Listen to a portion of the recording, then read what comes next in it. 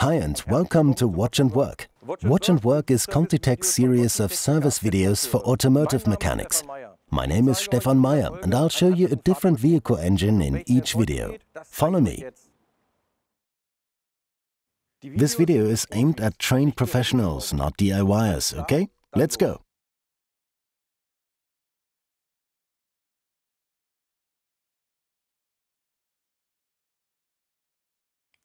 Today I have a 2003 Citroen C5 for you.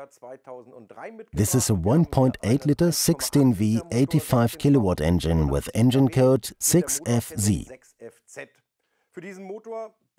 For this engine you need a CT1138WP1 timing belt kit plus water pump and our toolbox V03.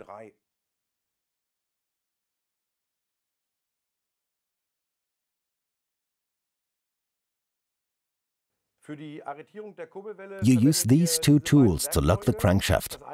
You insert one tool at the front through the belt pulley, and the second tool goes through the gearbox flange here at the back into the flywheel.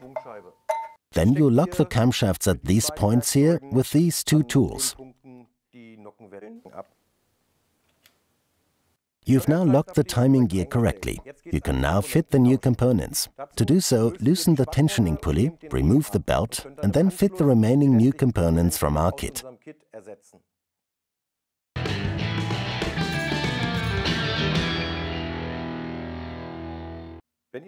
When you change the water pump, take care to thoroughly clean and flush the coolant circuit first.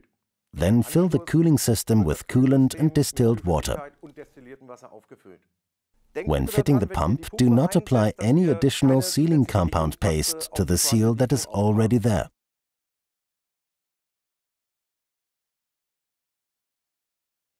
When fitting the new tensioning pulley, you need to note the special fitting position. This recess here has to be positioned over this fillet.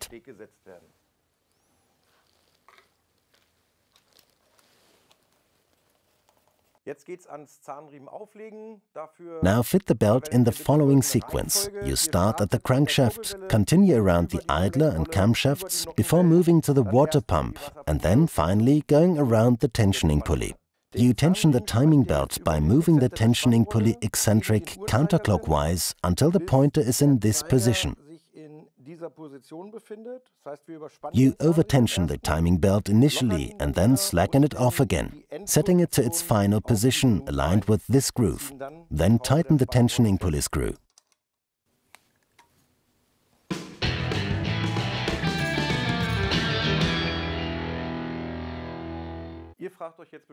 Why was it important to overtension the belt initially? We're dealing with brand new rubber. The rubber teeth are large and first have to be made to conform to the belt pulley. By overtensioning the belt, we pull the rubber teeth into the belt pulleys.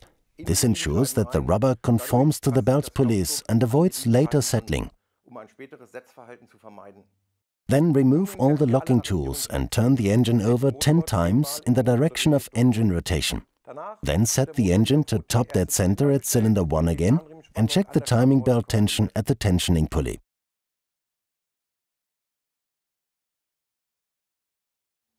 Okay, almost done. You now just have to complete the engine. Follow the manufacturer's specification, particularly when it comes to the torques. Remember, gently does it. Don't forget our quality mark. Place our change sticker in a clearly visible location in the engine compartment so the customer sees that you've installed quality.